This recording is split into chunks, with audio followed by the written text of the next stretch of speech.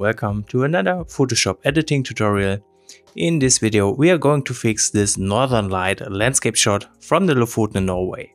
This means we are going to fix the white balance, try to fix the overexposed highlights in the foreground and just apply a little bit of color grading and some other things. This one will be a little more complicated than usual, but if you want to follow along you can find all the raw files needed in the description of the video. And now, without much more talking, let's begin. First off, the raw adjustments. Down there you can see the two images I will be using, with this one being the base shot, and I'm going to use this image just for the highlights right there in the foreground. Now let's first work on the base image. I'm not going to change the profile this time, but right away I do want to adjust the white balance, because at the moment you can see this image has a super strong yellow color cast which looks very strange.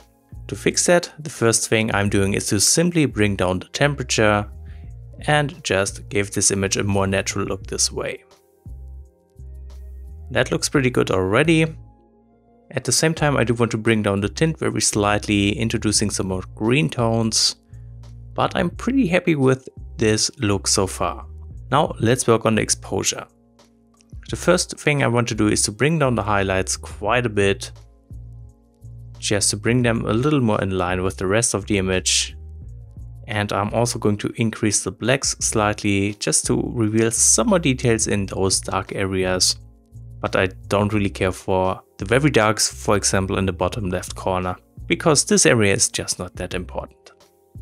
At this point, due to those two adjustments, we are going to lose a bit of contrast. So to fix that, let's just bring up the contrast slightly. Perfect. And then I'm also going to increase the texture just to add a little more sharpness, and I'm also going to increase clarity, which will also help with the contrast. Perfect, looking much better. Of course, we want this image to be a little more saturated, so let's bring up the vibrance for that. And here we have the image after just a few base adjustments. Compared to before, you can see it's looking much better, with a lot more detail and just more natural color tones. At this point I do want to focus a little more on the sky, especially on the northern lights, so let's head into the masking menu. Here we can just simply use the sky selection. Photoshop shouldn't have a hard time selecting the sky in this image.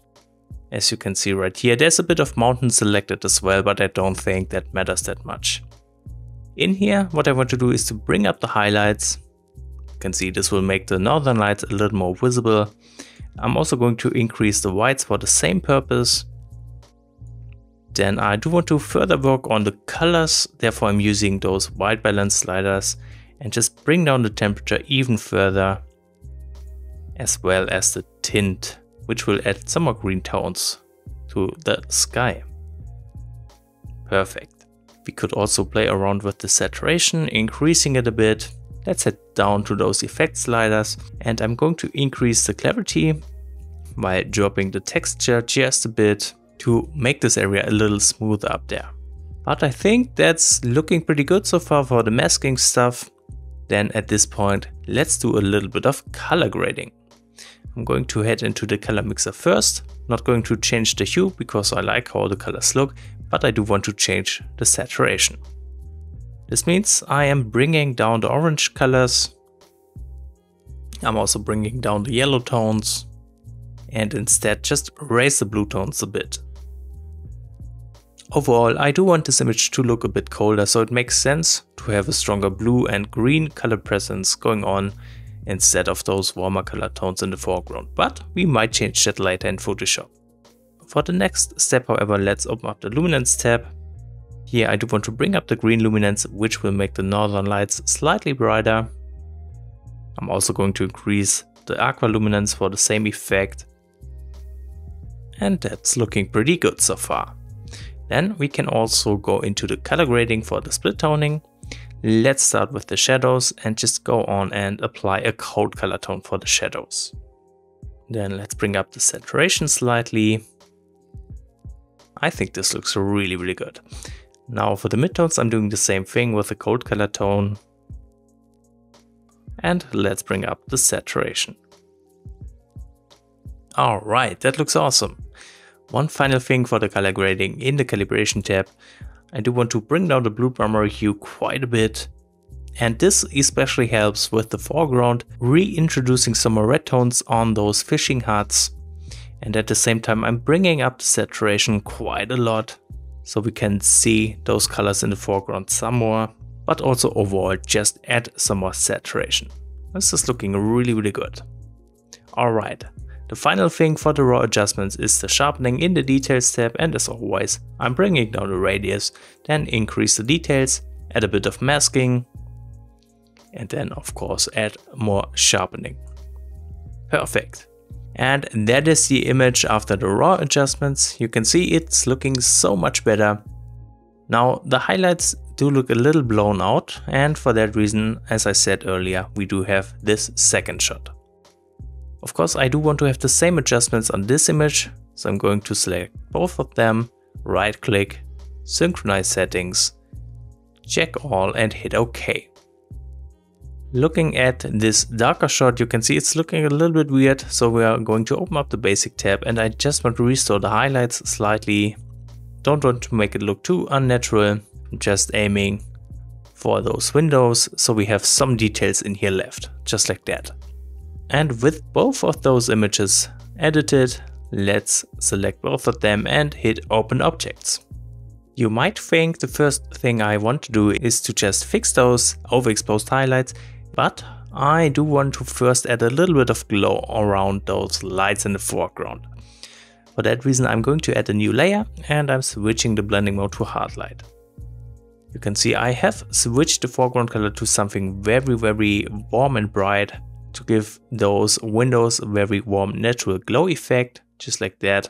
And with that set up, I'm going to pick up the brush tool by pressing B, and let's bring down the brush opacity. Now I'm zooming in a bit and just paint in a little bit of glow around every window. And I'm going to adjust the brush size depending on the size of the windows accordingly. And of course, the more you brush over them, the heavier the glow effect will get, so you can nicely play around for different effects. I like the glow to be a little bit heavier, so I'm going to paint over the windows quite a bit. It's looking really cool already. I think I might want to duplicate that layer to make it even stronger, so let's hit Ctrl J on it. And I think that looks great. Maybe bring down the opacity a notch, but I'm pretty happy with how this is looking so far.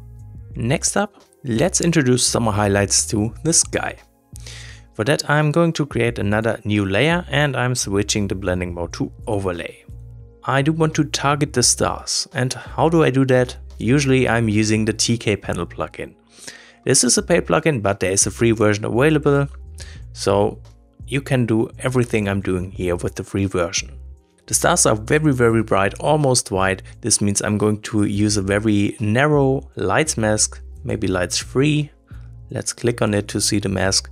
You can see we still have some northern lights selected, which I don't want, so I'm going to go one step further with the lights 4 mask, which is looking pretty decent. And I'm going to activate the layer mask mode and click on lights 4 to apply this layer mask on our overlay layer. Then again, I'm grabbing the brush, but this time I'm setting the foreground color to white. I'm also making sure the opacity is set to 100%. And then I'm just going to brush over the sky like this, making the stars slightly brighter. Now at first you might not see much difference in here. We could duplicate that layer to make it a little more visible. And at the same time, I do want to add a little glow around those stars. So let's open up the TK panel once more, deactivate the layer mask thing. Again, I'm clicking on lights 4. This time I'm going to make a selection by clicking on the select button. With that selection active, which is not really visible since it's a very, very tiny selection, I'm going to hit Ctrl C and Ctrl V.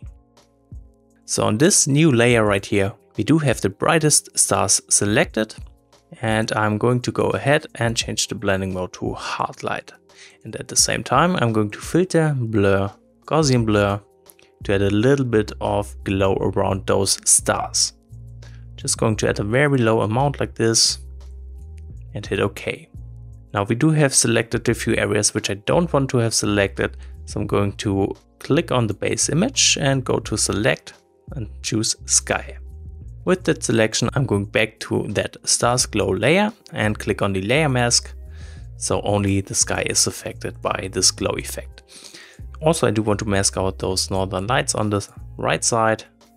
I want to keep them bright, just like that. At this point, I'm going to duplicate this layer one more time, just to have a little more heavier glow in here. We could also apply some more Gaussian blur, just like that. Okay, looking good so far. Now, let's fix those highlights in the foreground. Therefore, I'm going to the dark image, hit Ctrl A to select all, and hit Ctrl C, go to the other image and hit Ctrl V to paste it. Then we're going to make use of the TK panel yet again, and let's see. I just want to target those highlights of the windows again. So just like before, the lights 4 mask looks pretty good. Let's activate the layer mask mode and hit lights 4. And just like that, we have nicely fixed those highlights. Of course, now the sky is affected as well, so I'm just going to brush out the mask again from this layer mask. So only really the foreground is affected here. Now zooming in, you can see how much of a difference this makes. During the raw adjustment part of this video, I was reducing the warmer highlights of the foreground. At this point, I do think I kind of missed them.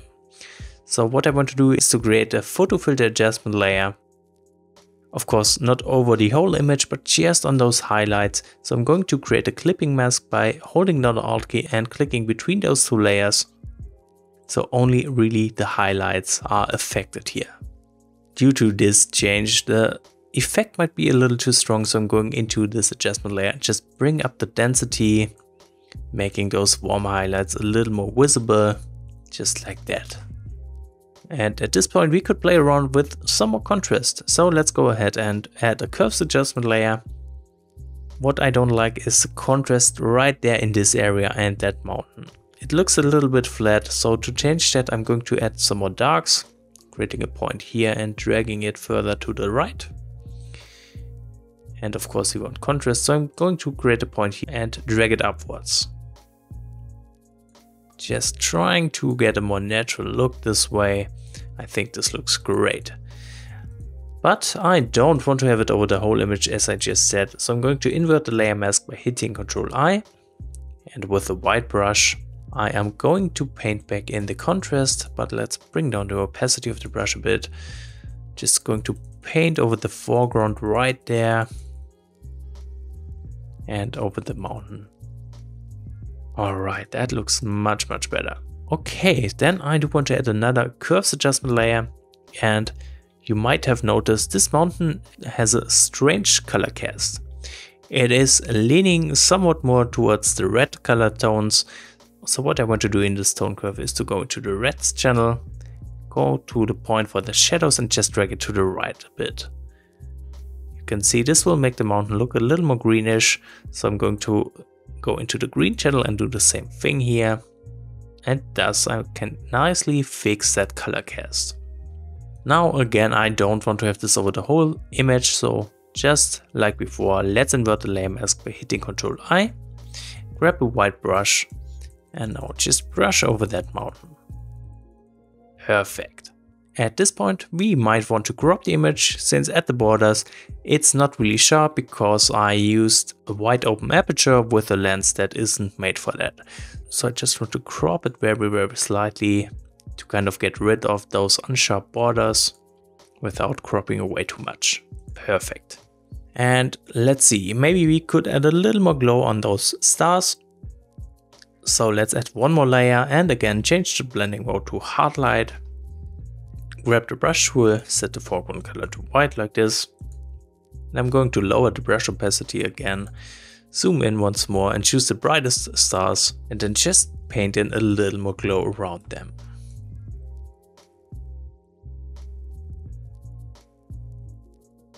Okay, that looks pretty good, maybe a little too strong, so let's bring down the opacity of that layer. But at this point we're done editing this landscape image. So I hope this wasn't too hard to follow and you could learn something new from this video.